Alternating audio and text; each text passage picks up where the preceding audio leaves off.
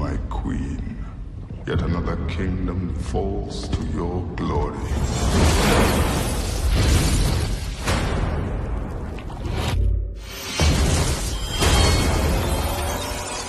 Well, Snow White is one of the most famous fictional female characters. Why was Kristen your choice for the role? It was fun. Because... So. No, I've actually answered this, believe it or not, I've answered this a few times. It's a little more awkward with you right here, but I will just plow on. Yeah. Kristen has... She has a kind of rebellious quality to her, you know. She has a spirit. She's very spirited, kind of a bit wild. Really not. And she has the weight of the world on her shoulders. And I think that's really what Snow White has. You know? She is reacting in a very different way to the one that we've seen previously. Who are you? Why does the Queen want you dead? You should know you're the one hunting me.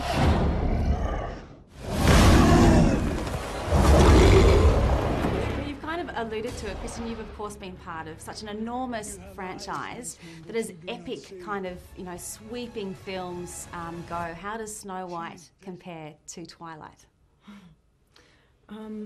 It's really difficult to compare the two. I don't know. It's hard to compare any project I've ever done.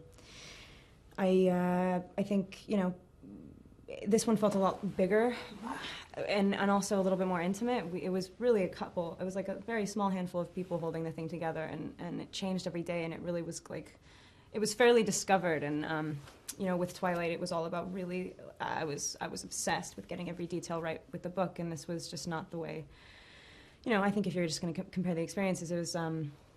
They were just as epic, absolutely, just in completely different ways. One of the reasons I wanted to do this was because of the swell that it kind of has towards the end. Like, the last third turns into a full-blown war movie, and I've seen it, and I obviously have seen it, like, I've seen it a bunch of times now, which is strange, but every single time, and it never happens. That's every time that's why I wanted to make it, and so yeah.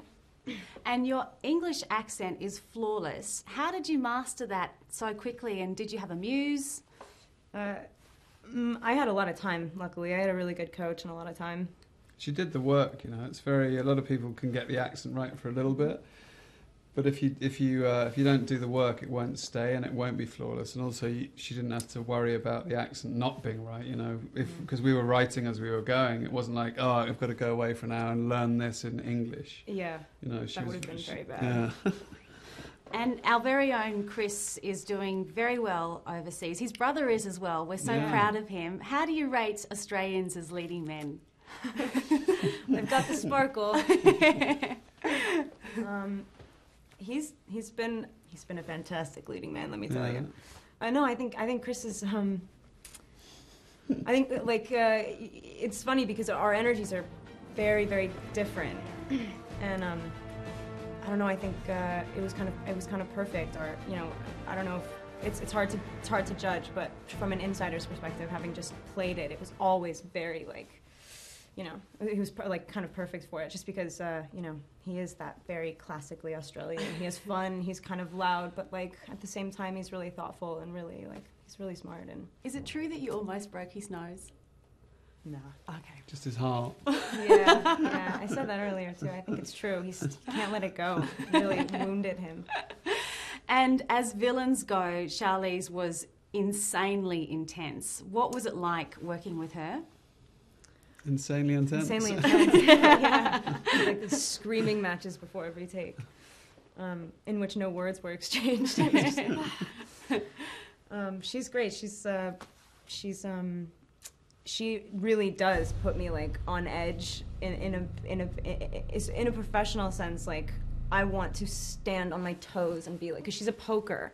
I mean, her whole thing is about like getting reactions and in a very genuine way, and it's challenging, and it's fun. It's fun to work with. Like, you know, I think everyone wants to impress her. Everyone's always kind of like, oh man, I hope I'm really good in that scene that I have with her. You know what I mean? It's most actors that are really good have that.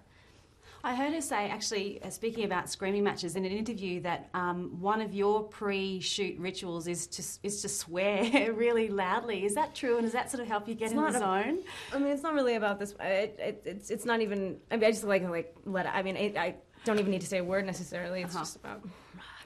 Yeah. And not always. Just kind of on this.